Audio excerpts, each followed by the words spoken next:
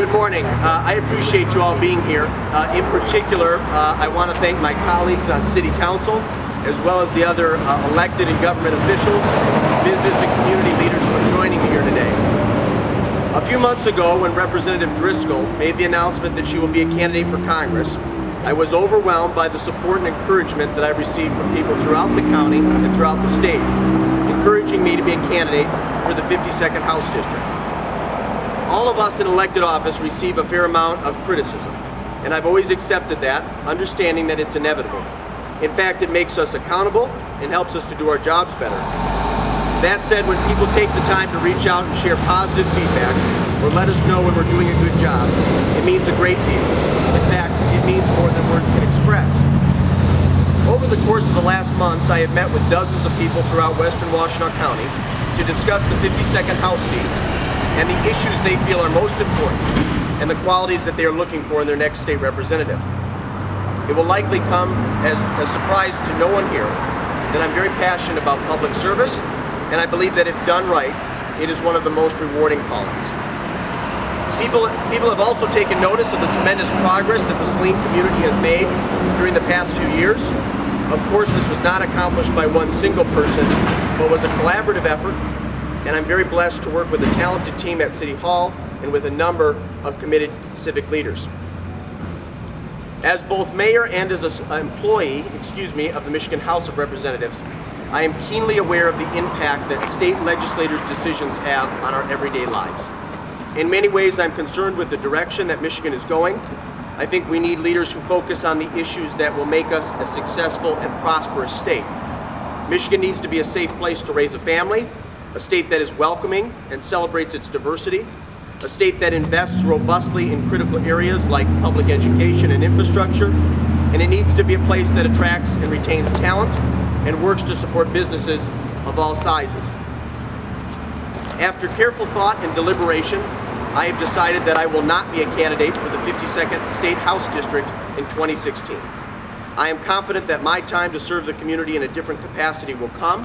It will just not be in 2016. I love being mayor of Saline.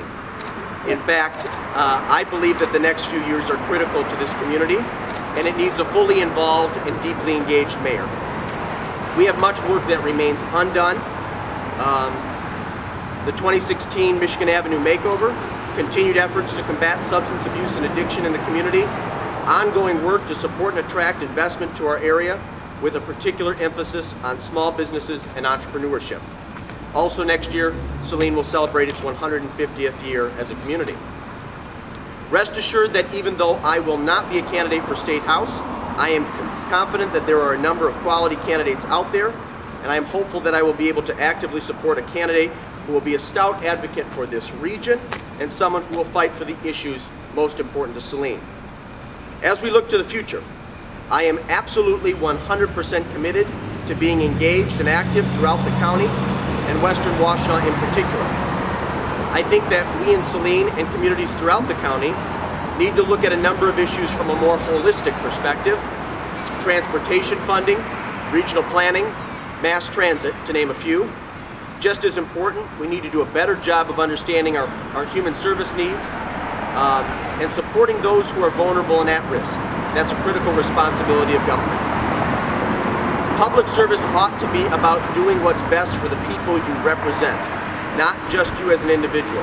And in the interest of those I serve, I feel it's critical that I stay and finish the job. I want to thank everyone for attending this morning, and I'm happy to open it up to any questions from the press at this time. Thank you. Brian, what are you most proud of what you've been able to accomplish so far in the 3 years as mayor? I think, Tran, if you look back to where we were in January of 2013 and you look at where we are now in late May, early June of 2015, I think our financial position, our strategic position as it relates to finances has improved fundamentally. And I think that's probably the area that I'm most proud of. And again, as I stated in my speech, that wasn't done by one individual. It was a team. It was a collaborative effort. You got another? You had said earlier, a couple years ago when you first ran for mayor, that you you thought that a mayor should probably commit to being available to run for 3 terms. Did that weigh into this decision at all? Has your thinking on that changed at all? I don't think my thinking has changed on that front. I think that, as I addressed in my statement, there are a number of critical areas that we need to focus on in the next few years. There is much work that remains undone, and I think this city deserves a fully engaged, deeply involved mayor. And to run the type of campaign that would ultimately be successful would require so much of my time and energy that I believe I would not have been able to do a good job, or the type of job that I want to do for the citizens of Saline. You talked about being able to, that, you know, state reps make important decisions that impact the lives of local residents every day. But, you know, you're one of many as a state representative.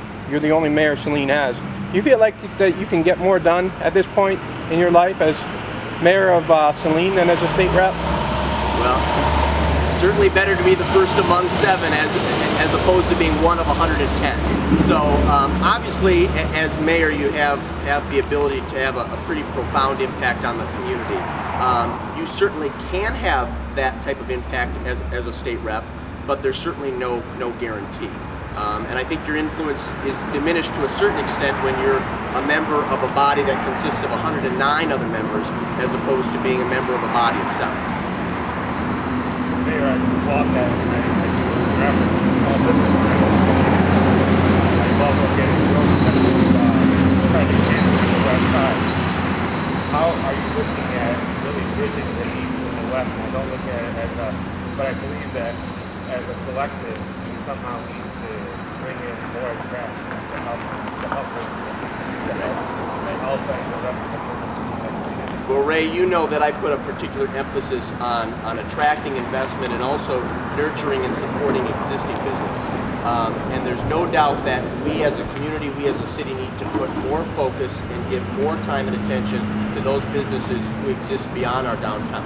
Our downtown is critically important, don't get me wrong. Our downtown is what makes us special and what makes us unique.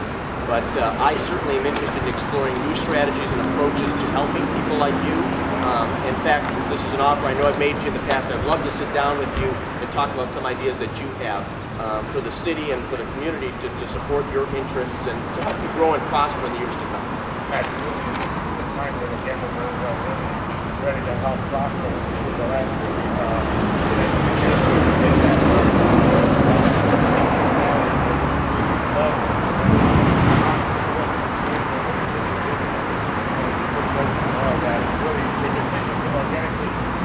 your position really makes a lot more sense. And time will come that you support that effort. I appreciate that.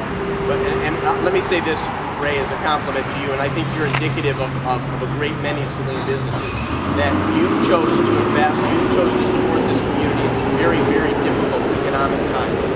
And we appreciate your fortitude and your commitment a great deal. So thank you. Thank you.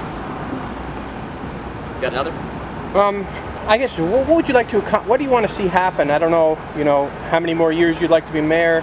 You won the last election by the largest landslide in Saline mayoral electoral history. So, I mean, it's hard to see anybody getting in front of the Brian Marl train here in Saline, but assuming nobody does that, what would you like to accomplish in the next 2, 4, 6 years? Well, it's a good question, Tran, and like I addressed in my speech, I think there's more work to be done on attracting and supporting businesses in this community, in the city in particular. As you know, progress on the substance abuse addiction front has been slower than I would like, although I think we're developing some good momentum. We're about at the point of finalizing our strategic framework, and strategic framework is great, but it needs to be implemented. And so I hope to partner with that group as it relates to the implementation. I think we have work to do, like I addressed in the speech, in supporting those who are most vulnerable in our community. You know that I've done a lot of work in recent years to support Saline area social services. And this is clearly an affluent community, but there are a number of people at risk. So I think there's a whole host of areas that need time and attention, and much work that remains undone. Anything else? may? Please, absolutely. Mayor Pro Tem David Rose. I think that the announcement that Mayor Marl made here this morning is indicative of the character that this man has.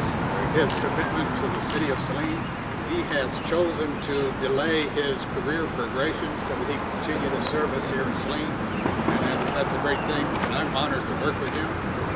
Much has been done, but there's still much to be done in the Saline community. Thank you, sir. Thank you, sir. That's very kind. Thank you. Let me make a few introductions because I do have a number of friends and supporters and